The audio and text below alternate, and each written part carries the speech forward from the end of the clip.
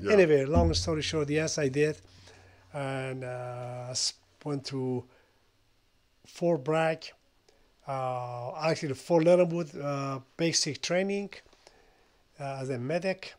But when I went to Fort Sam Houston, my graduate went to Fort Bragg, and because medic is a longest MOS for Green Beret, is a 1 year long. Oh, I see. Yeah. Because they train you very well. Yeah. You'll be paramedic. You want to do that first. Yes. Yeah. Well, I did that, but I couldn't pass it. Oh, I see. Okay. Because terminology in the medic, it killed me. Just killing Honest me. to God, it's It's killed all me because Greek only and- I was in the state almost 4 years. Then my English still wasn't good. It's Sure. not good right now, don't get me wrong. Right, But it's it very wasn't, but I could understand, get the job done. Yeah. Right. Anyway, I finished that. Then at Fort Bragg, I told my first sergeant, please help me. This medic course too hard for me. Yeah. So I changed my MOSS to Infantry, 11 Bravo. Oh, okay. Yeah. Those days was 11 Bravo. Okay. Now, Special Forces, they have called 18 Bravo or 18 Zulu, 18 serious MOSS. Oh, yeah. So I spent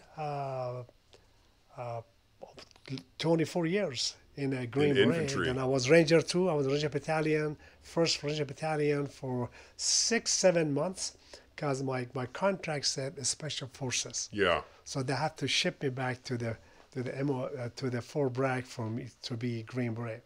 Nice. So I graduated 1978. So then 1978 until 2001 was Green Beret, and I went to a lot of places. I spent 11 years in the war. Right. Not bragging about it, just honestly, because I'm true American. I said, you're not true American. I said, why not? Well, you're not born here. I said, oh, I have to be born here to be true American? Who said that? Well, I mean, honestly, you picked a terrible time to join as an yes. Iranian. I mean, it was. I remember in the 80s and 70s, and that's all you saw, hijacked planes, they're taking people, and Oh, it's God. like, and you're in the Army trying to be with your brotherhood, Correct. and you're just catching nothing but crap from every side, I imagine. Big time. Right. But because I didn't know I'm going to be hostage in Iran.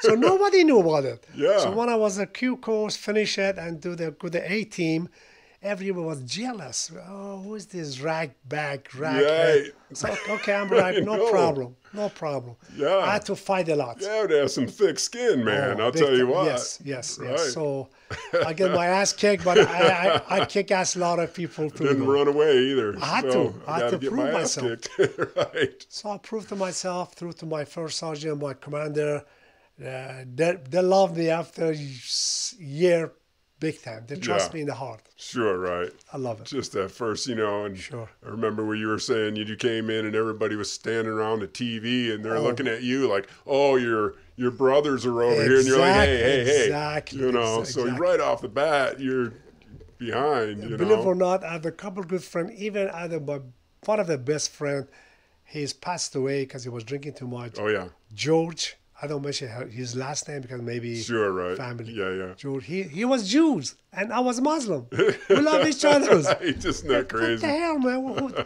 Who cares? Right. Who cares? Just have a good heart and Should love be. each other. So we went to a lot of missions together also. We back each other up, back and forth. And honest to God, I'm proud of myself. I'm proud of my American friends. Right. I love this country. I love people. So why not? Right. Look at, thank you, Steve. Thank you. And thank your partner. Again, second time brought me here, ask me question because I want people to know. Yeah, right. Love people, Yeah. respect people. Right, You know, life is good. It is, isn't Life it? is good. Right. I survived. Read Yes. the book, you know what I survived. With a smile on your face. Got a to, lot of that's people it. could have got beaten down and come out Big bitter. time. That's correct. You know?